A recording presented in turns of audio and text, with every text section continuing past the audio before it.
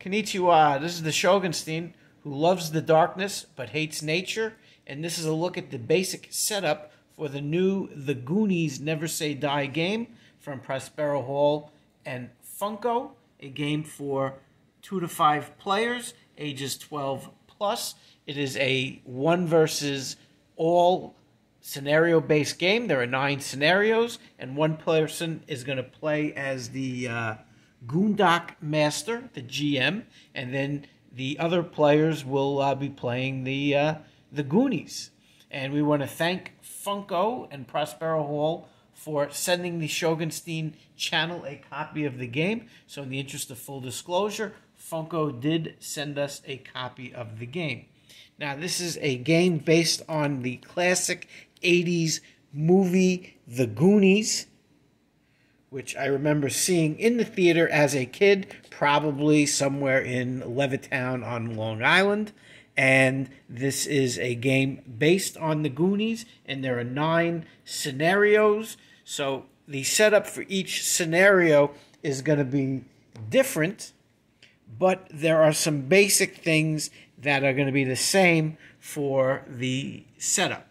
So let me just show you what the basic setup is, and keep in mind that there is going to be a additional setup and additional things to do based on each scenario. So this is like a campaign game where you're going to be doing 9 campaigns. And then we'll see what happens next with the game after the 9 scenarios. Who knows if there'll be an expansion or not. Certainly there are also additional characters they can bring in and more scenarios. But let's take a look at what we have to do in the basic setup. So again, you're going to set the board where there is the, you can clearly see where the GM is going to set up. Now again, depending on your table, which way you're going to orient the board, but there's a marker here for where the GM is going to be, and they're going to have this sort of curtain here to this sort of shield, this curtain that they're going to be behind, and they're going to set up. They're going to have their GM cards, they're going to have the GM tokens based on the number of players. So we're going to set up the board here, and then we're going to have our dice. We're over here now. So you got 3 types of dice. You got the 6-sided die, the D6, the D12, and the D8. So you got 3 types of dice. We're over here now. And then there are a lot of tokens to set up. This game does have a lot of tokens, very thematic. Those of you who are familiar with the Goonies movie, you're going to get a lot of these references. So we have our foes. And again, that's going to depend on each scenario. They give you some standees for the foes. We got not money because these were wishes, if you remember the wishing well. So we have our wishes, our currency, and you'll see President Martin Sheen is on each of the coins. I think that's before he got pushed out of the building by Jack Nicholson. We have our water slide, our tokens for the entrance and the exit of the water slide. We have flood and stun tokens. We have, with the question mark, these unexplored tokens. We have our pit tokens. No, I'm sorry, these are rubble tokens. That's the pit token. Here again are going to be the Goondock tokens, the GM tokens. We got pile of bones. These are going to be used. These are going to be the passage tokens. That's going to be big for setting up the board for each of the different scenarios. And then we have our pirate stash. We have our damage tokens. We have our starting room token.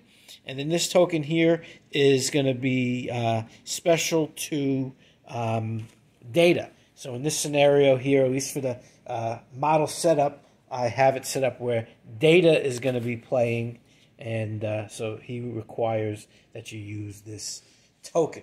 And let's see what else we have to do in the basic setup. So again, we have all our tokens, we have our dice. They put themselves out there. What else do we got to do? Well, we need to set up our hourglass. And there's our hourglass, there's our sand tokens. So So we have our hourglass right over here. Now, next we have our teen cards. And the teen cards are from some of the supporting players in the movie who are not in the game yet, but hopefully if they expand this game, we're going to get some of these great characters in future games and scenario. So, of course, we have Steph, who is babysitting without getting paid here. We got Andy, Kerry Green's character, and then we got Brand, who's going to punch you, and then your clothes are going to go out of style. Well, that's what happened because, you know, Brand ended up becoming the Cable. Brand looks a lot like Cable, and he also looks a lot like the Terminus guy from the Avengers with the stones. Also looks like the guy from that the movie where he was in the DEA and he took on the cartels with Jim's wife, with the Quiet. So I'm a little confused about Brand. I don't know if he's the older brother or if he's Thermos there from the Avengers. Very confusing. So these are the teen cards. You're going to set them up here. And again, we hope to see them in, hopefully there'll be an expansion to this game. And hopefully we'll see these characters in the future. What else do we have to do? Well, the GM, again, they're going to be behind the board here. And generally they suggest in the rule book that whoever's the biggest gamer in the group or the most experienced gamer take the role of the GM. So especially since this game's going to be in Target, and with this IP, I bet a lot of people who maybe are not modern board gamers might be attracted to this. So you could have people that just like the Goonies movie and aren't necessarily gamers. So they're suggesting that if that's the case, get the person with the most gaming experience to be the GM. At least that's what they're suggesting here. Now, each player is going to pick a character. Now, if you're going to be doing a two-player game, now one person's always going to be the GM. So if you're going to do a two-player game, then the second player is going to have to take two of the Goonies characters. But in this case, we have it set up for 3 players, which is 1 GM and then 2 players. Now, when you set up the players, they're going to get their minifigure. So there's Data, there's Mouth. They're going to get that minifigure. They're going to get their character card, sort of reference card. And see, it tells you how many Martin Sheens they're going to get. So, is he Martin Sheen or is he the uncle of Spider-Man from the bad Spider-Man movie? Confused.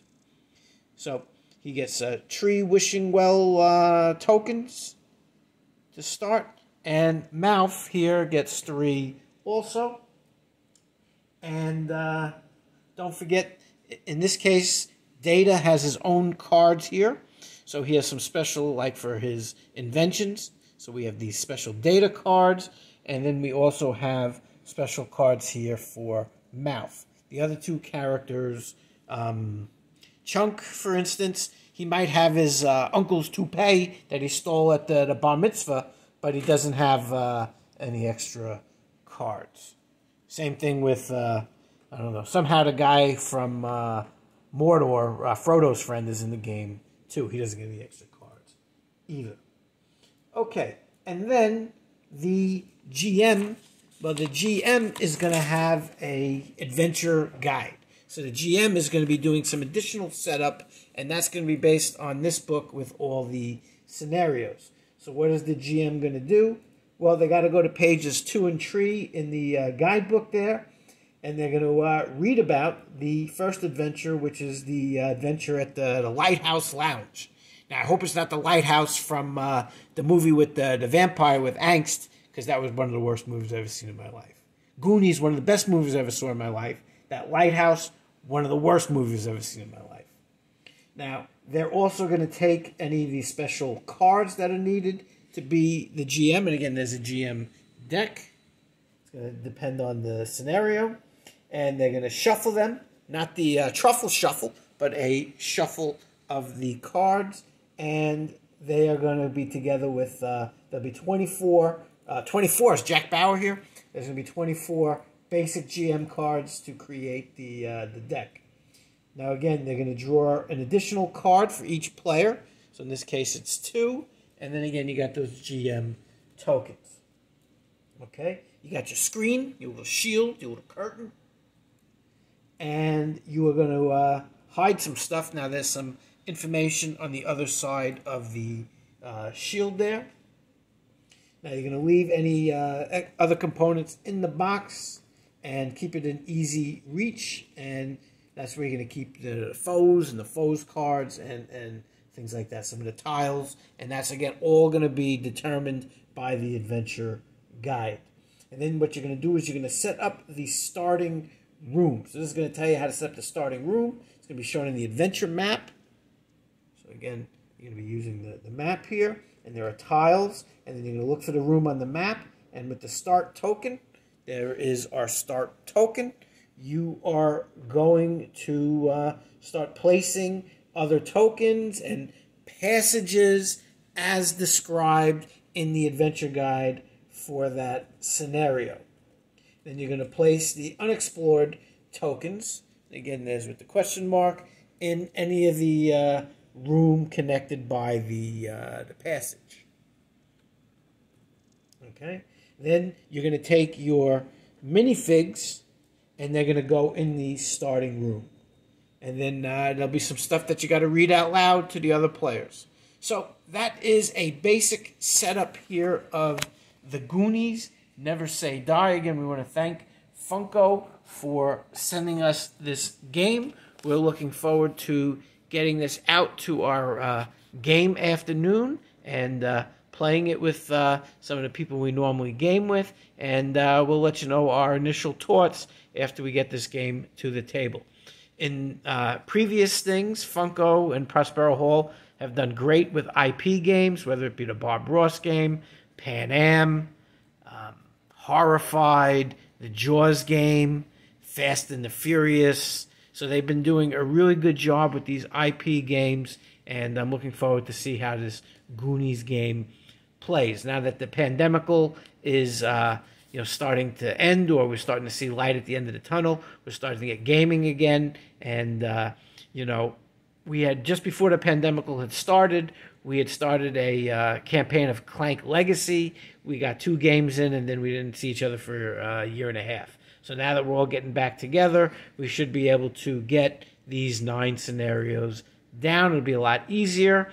And again, this game looks like, again, even though it can be for 2 players and you can play as 2 of the Goonies, it seems like this is a game that'll work better with more people, as it is a cooperative game. And again, Funko Hall has done a good job with the cooperative games with Horrified and Last Defense. So that's a look at the Goonies Never Say Die. I'm going to get out of here. It's time for me to have a Baby Ruth and some Rocky Road ice cream. Shogunstein out.